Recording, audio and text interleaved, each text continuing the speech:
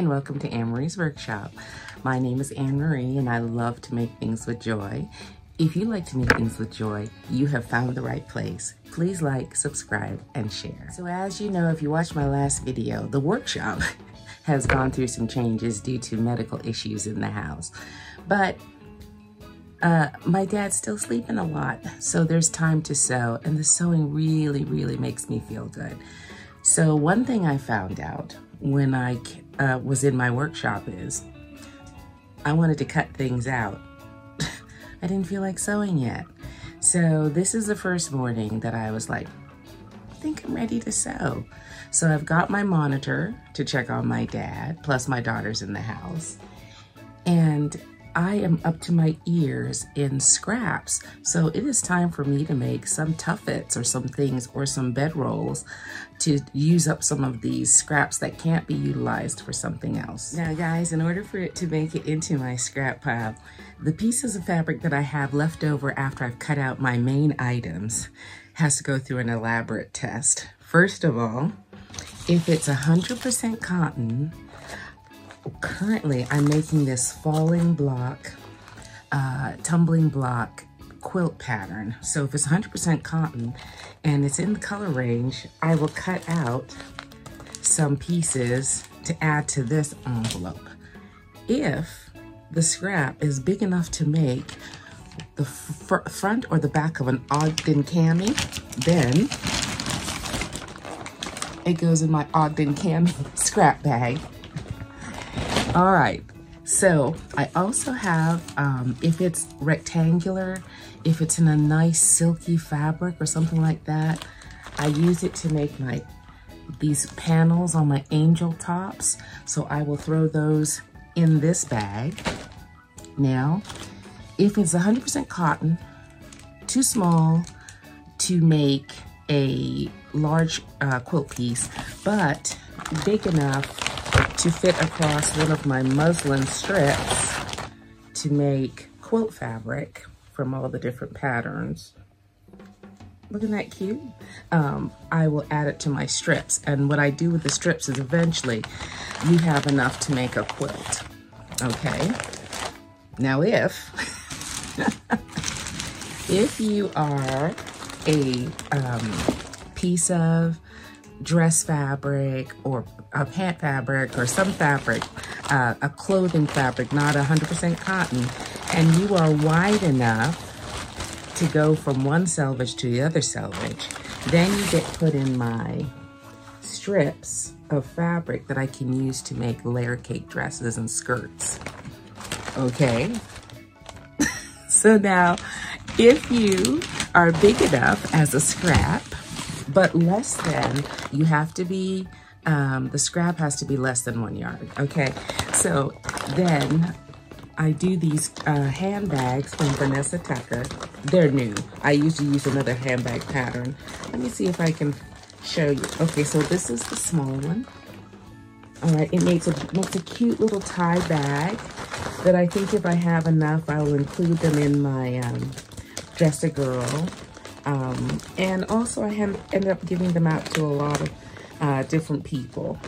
But that's what this last bag is. So after you have been, as a piece of scrap fabric, after you have passed through this entire basket, you're ready for me to use you as stuffing. You might think that's a lot, Anne-Marie, but it's kind of the only way I can justify the amount of fabric I buy, the amount of things I make, because I create a lot of fabric waste. And if I feel great when, oh, I forgot about dolls. I also can add my scraps to dolls. Now, sometimes when you end up with a pillow or a tuffet or a cushion, it is more substantial, it is heavier.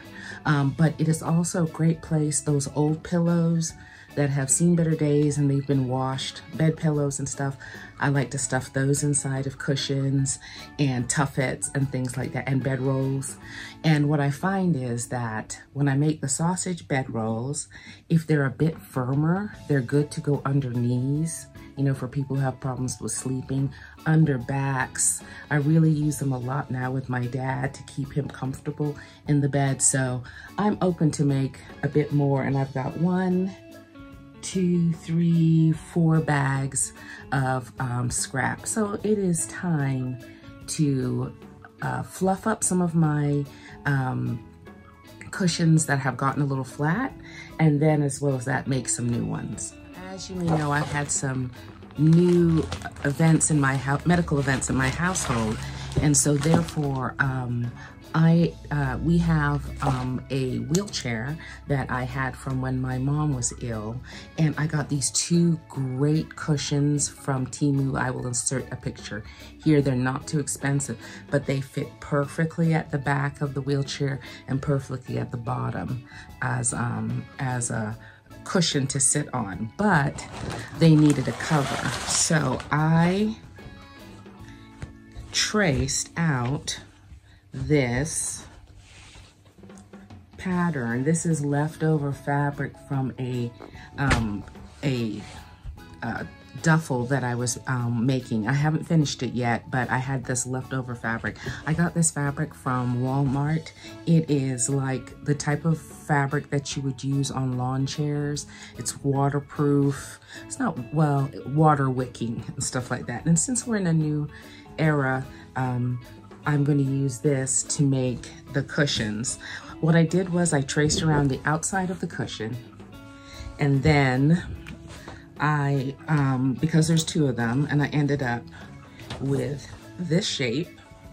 The cushion has a very particular shape, and because the cushion is thick, I also cut strips about 2.5, 3 inches wide to go around the edge.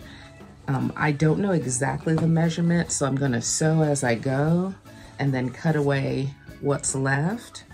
And I'm going to include, I cut 2 of them. I added a 1/2 inch to the edge, and this is where I'm gonna put a zipper. So it's easy to take off and put back on and go in the washing machine if it should need it. So this is my new Saturday Sew segment. I'm not gonna guarantee I'm gonna do it every Saturday, but on Saturdays I do like to make things that have to do with the household, drapes, cushion covers, towels, things like that. So I'm gonna work on this and I'll show you how it turns out. What I found helpful is I bought some Christmas zipper tape from Temu during the holidays, and I was going to use it on some holiday cushions, but actually the colors kind of work for this cushion cover that I'm making for my dad's wheelchair. Now it comes with a zipper pull so that you can decide how much you're going to need and put the zipper pull on. I'll show you how that works. Well, I hope it works well. There we go. See, so you fit it on the end. All done.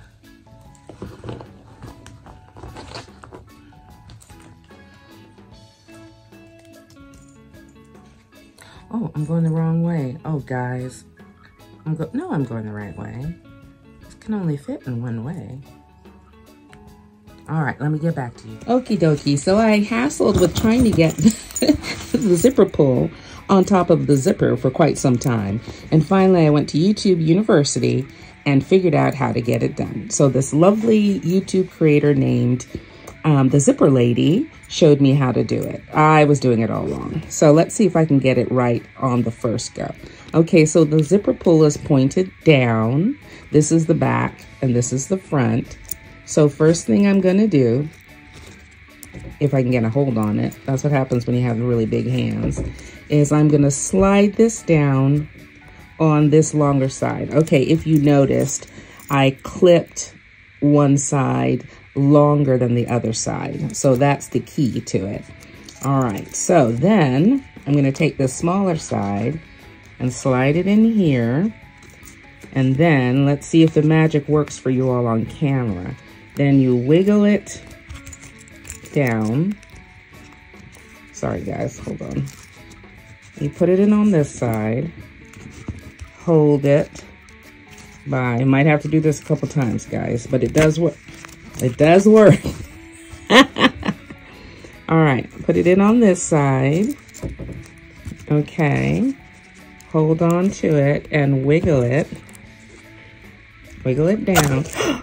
There it is, it worked. All right, so there you go. You have your zipper. Now you're gonna have that little bubble in there, but that's okay. You can work that out. And then of course, there's the catch to put at the bottom.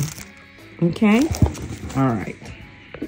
Now I'm not sure why I didn't put the zipper pull inside of the side pieces, like at the bottom of the cushion. I'm not exactly sure why I did that, but I don't have any more material, so I can't correct it now.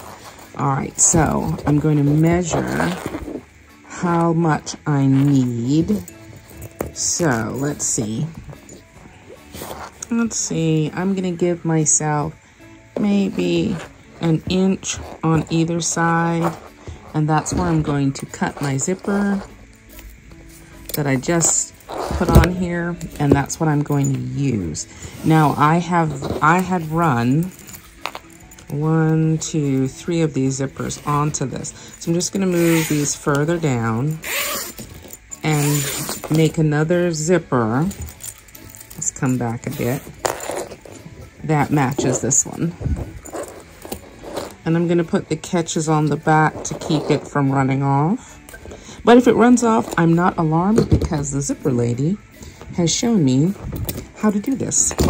Okay, so now I have 2 zippers for the 2 cushions. Now I have brought my cushion for the chair upstairs. Isn't it nice? This is a Temu buy, guys. I'll put the link below. I'm not an affiliate or anything, but this is, you know, if you have someone who has a wheelchair, this is a good size. Okay, so, but I want to include on my cushion 2 ties on both sides. One to tie to the top of the wheelchair where the handles are, and another 2 ties to tie to the back of the seat so that the cushions don't shift around. So I'm gonna have to check in my scrap bin and get some material, or I might have material left over from the side pieces. So let me see what I need, see if I can find any scraps left to make the ties. I looked out in my scrap bin and I found material to make straps. I'm going to make 4 straps to use on my cushion for the wheelchair. And this is my final project. I added ties to attach to the wheelchair so the cushions wouldn't shift. One for the back and one for the seat. I really like how they came out. This fabric is a lot more, because of the zipper, I can take these off and wash them if necessary. And as I said, this fabric is outdoor fabric, so it's kind of stain resistant, if you know what I mean. Alrighty, so this was a Saturday, where I worked on something that was needed in the house. I hope you liked it. Alrighty, we'll see you soon. Take care. Sew yourself happy.